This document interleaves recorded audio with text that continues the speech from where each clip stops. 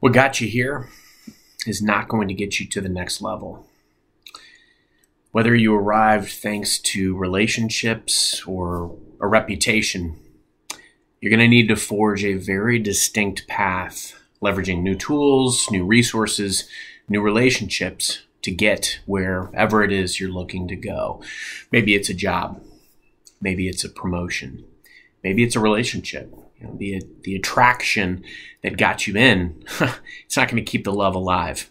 Whatever it is, you need to determine what greatness or success looks like, carve out a roadmap to get there. Now, don't get me wrong.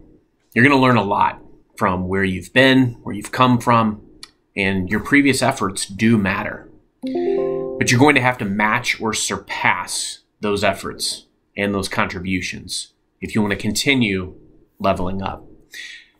In my experience, I'm constantly looking for new ways to love my wife and my kids and my family and invest in relationships that matter. What made me a great sales rep, it doesn't by default make me effective at all as a leader. But knowing my team, empowering teams to win, removing legitimate barriers to success, that's what leads to success. Think about the outcome that you want, whatever it is, and develop a process that's going to get you there based on the current playing field. What are the relationships that you're going to need to get there? What is the knowledge? What are the skills? What's the learning that you're going to need? What are the controllable variables that are in place so you can lay the foundation and set off on the right path? Even deciding that you want to be successful or that you're ready, that you think you're ready for the next level, it doesn't make it so. You're going to have to adjust and adapt along the way. It's not going to happen on your timetable.